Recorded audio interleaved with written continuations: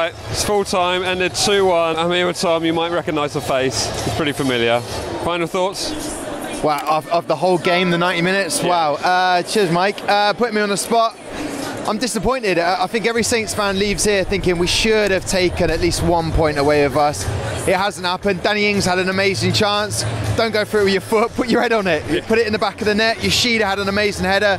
I don't know how Lloris has managed to save that, but it feels like a missed opportunity. It feels like we should have been leaving with some points. Tottenham just showed their quality. I don't think they're going to win anything this year. No. They're not going to win jack.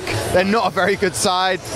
But hey, listen, we have to look at that Chelsea game and think we've got to take some points there. Yeah, I think we can take confidence because we had a couple of shots that were very well saved by Lloris.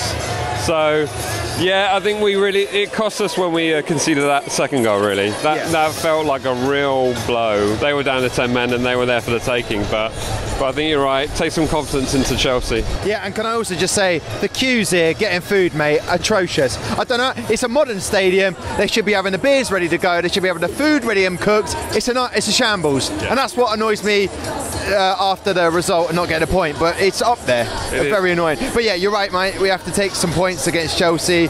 Disappointed. Buffel, I think, had a great game. Great game. Yeah. I think Yoshida, Vestergaard wasn't supposed to start. It's supposed to be Cedric. Cedric got a knock before in the warm-up, right? In the warm-up. I wasn't here. I was still trying to get served. I feel like Vestergaard maybe isn't the way forward at the moment. Buffel didn't have any link-up play. No. Armstrong, should he be starting? I don't know. I'm disappointed. I think we all are, but hey, listen, it's not as far to travel as Burnley, as I found out. And how about those beers that come from the bottom? Different, innit? Yeah. Different gravy. I literally thought it was gravy. Nice beers. They've got that Neckel from Beavertown. Yeah, it's good. Look, it's a nice stadium. There's absolutely zero atmosphere. Yeah. The Saints brought it today. As bad as the Emirates? Oh, worse.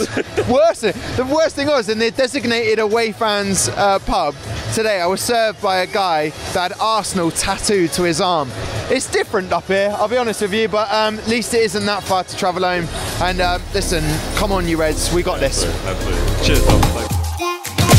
Thanks.